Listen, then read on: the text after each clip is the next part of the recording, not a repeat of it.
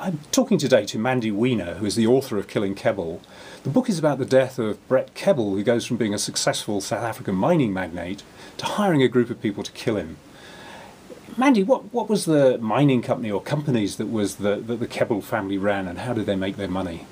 So the mining companies that Brett Kebble took control of were a series of mining companies, JCI, Randgold, and they are mining companies that are very entrenched in South Africa. They've been around for well over 100 years. And they were set up by the Randlords in Johannesburg, who really set up the mining industries on the reef, the gold mining industries in South Africa.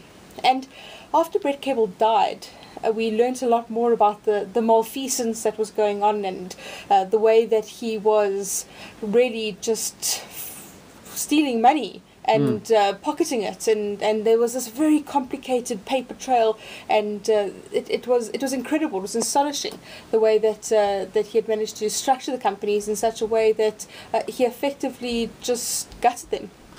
We'll come back to that, but here we have Brett Kebble, who was a 30-year-old lawyer who managed a hostile takeover of Randgold and exploration. As somebody who'd never been in the mining industry, how did he do this? Well, I think that he was just brilliant. Everyone who I've spoken to, every account that I've heard about how he managed to maneuver his way into the company has told me about how incredibly intelligent it was. And that was the way that many people spoke about Brett Kebble, the fact that he was such a brilliant businessman. He was the kind of person who was running 7 different deals at one time. Apparently he had 6 boardrooms, and there was a deal going down in every single one of them, plus another one that he had on the back burner. And that was the kind of businessman he was. He lived, he breathed every deal that he did. He was always negotiating something. So it didn't surprise me at all that at the age of 30, he managed a hostile takeover of a mining company. And what happened as he started courting various people within the ANC?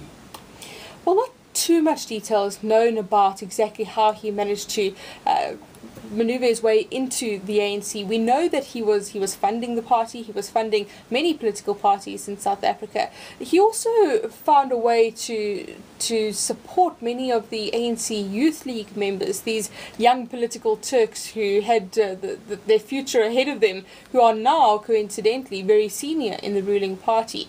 And what he would do was, we've heard stories about parties, lavish parties thrown at his house. We've heard stories about homes, townhouses, vehicles that were bought for these young politicians. And we also heard about how he nurtured them, how he coached them, how he told them what to say at gatherings and that kind of thing. Of course, they've all pretty much denied it, but from the stories you hear, it certainly sounds as though there was this largesse, and he was very benevolent with his money. And was he sincere in his belief in empowerment, or were these simply kickbacks for business advantage? Oh, it depends who you speak to, of course.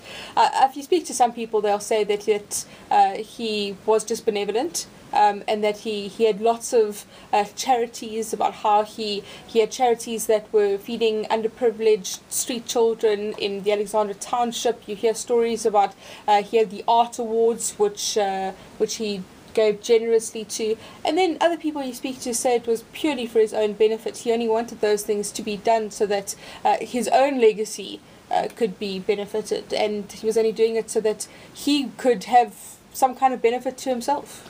And in terms of the business advantage, what were the things that he got out of giving that money away?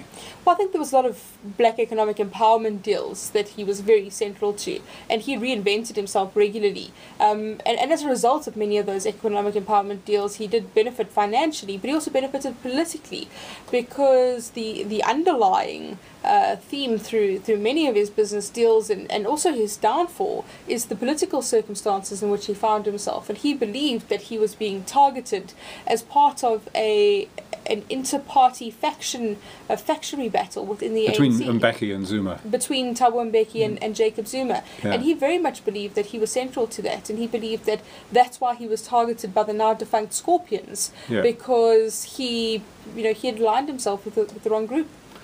And so how does a businessman like Brett Kebble get to meet a gangster like Glenn Agliotti? It's a fascinating story, the way that Brett Kebble, this captain of industry, this larger-than-life character, found himself going to the underworld to go and fetch his killer, effectively. And all of that, the door was opened through John Stratton, who was one of the directors of JCI, and also by Glenn Agliotti, who he had met, who was friends with Jackie Salibi, the National Police Commissioner. How do you meet a man like Glenn Agliotti? You know, he's not in Yellow Pages, is he? No, he's not in the Yellow Pages, but with Glenn Agliotti, it's all about who you know, and it's about building a network. And he came to Brett Kebble through John Stratton. And that's how he met him. They developed a relationship, and I'm sure Agliotti saw the gap, and he developed that relationship. And it was through Clinton Nassif, his former head of security, that he met the three people who actually killed him: Mikey Schultz, Nigel McGurk, and Cuppy Smith.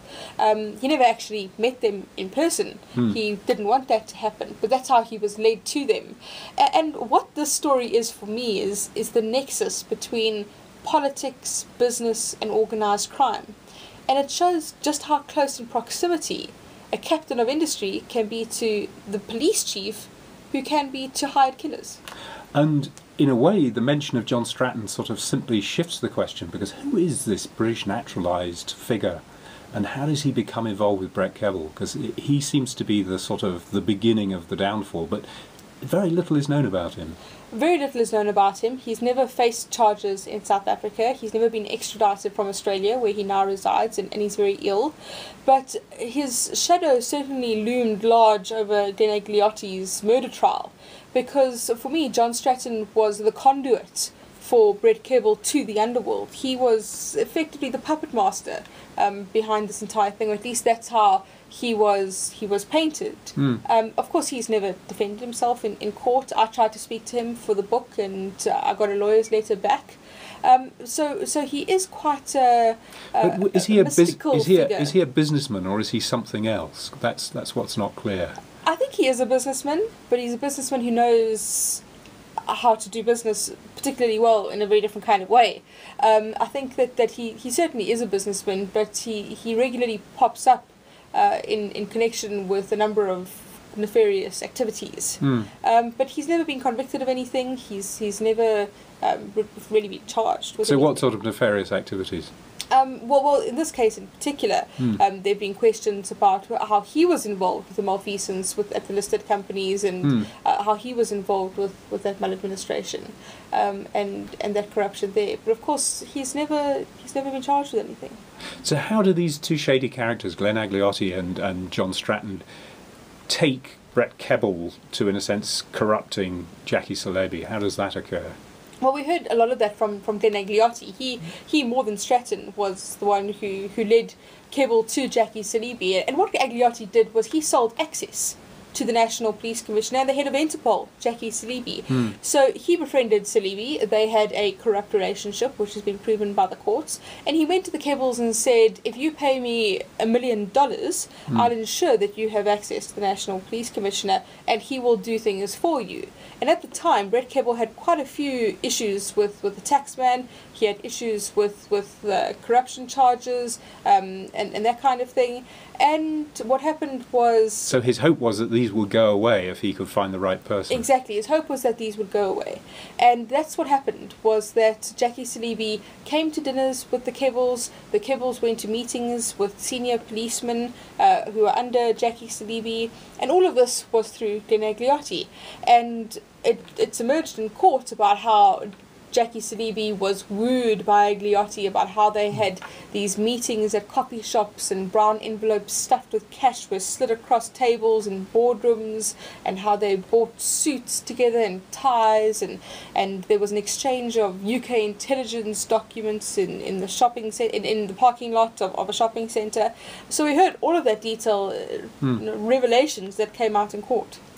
And the trouble at the heart of this twisted tale is the thing you were referring to earlier, the money that was taken out of the companies that was never repaid. How is it possible to take that much money out of a listed companies without it being noticed? Well, I think it was only after Kebble died that we really realised the true scope of what was going on, how he had just pillaged these companies. And now that he's dead, there's very little that can be done about it. But it's alarming to know just exactly what went down. and how he was able to get away with it. You know, in the end, he was just shifting paper, and there was no money. Yes. And the fact that he managed to get away from it for so long just shows how remarkably astute and calculating he must have been. And how much do you think went missing? What's the calculation, and was any of it ever recovered? I can't recall exactly. I think the figure of 900 million yeah, rand it was about 900 out of 3 million companies. Rand, out of 3 companies. But we've never seen the full forensic report. But certainly it was about 900 million, and that is just astonishing. And what was that money used for? Because if money goes missing, it has to arrive somewhere, doesn't it? Well, I'm not a business journalist. Yeah. So for me, the story that I covered mostly was about the murder. But in the process of writing the book, I did speak to many financial journalists who did cover it. And everyone I spoke to said that he was fleecing the companies in order to finance another deal. And that's what kept happening. It was this cycle of fraud, raising money to just fund another fraud, effectively. So it wasn't to do with his lifestyle, because he had a. Oh, it has to do with his lifestyle as well. I mean, yeah. If you speak to his butler, you hear stories about the cars and how he moved house and forgot a safe full of Rolexes, and how he misplaced a Porsche, and how at breakfast there'd be 30 types of jam. Yeah. And people who saw him drop thousands of rand in one grocery shop just for lunch. There's all these stories of excess and lavishness. And he had an art collection of some scale. Oh, he had a massive art collection. He was well known for his art collection.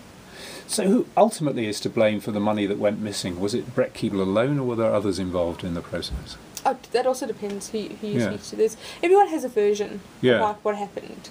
And I'm not sure that we'll ever know the truth of what happened. But no one's really ever been convicted or charged for any of it. How many of those who were in Kebble's circle are now in power? Well, I think the most prolific one would be Fikile Mbalula, who's now the Minister of Sport. He was the ANC Youth League leader. He's a candidate for the position of Secretary General in the ANC at the Mangaung conference at the end of the year. And he was always very close to Kebble, along with a number of others who perhaps aren't as politically involved anymore. But I think that Mbalula would certainly be the most high profile, the most prominent. Yeah. Mandy, thanks for talking to me today. Pleasure.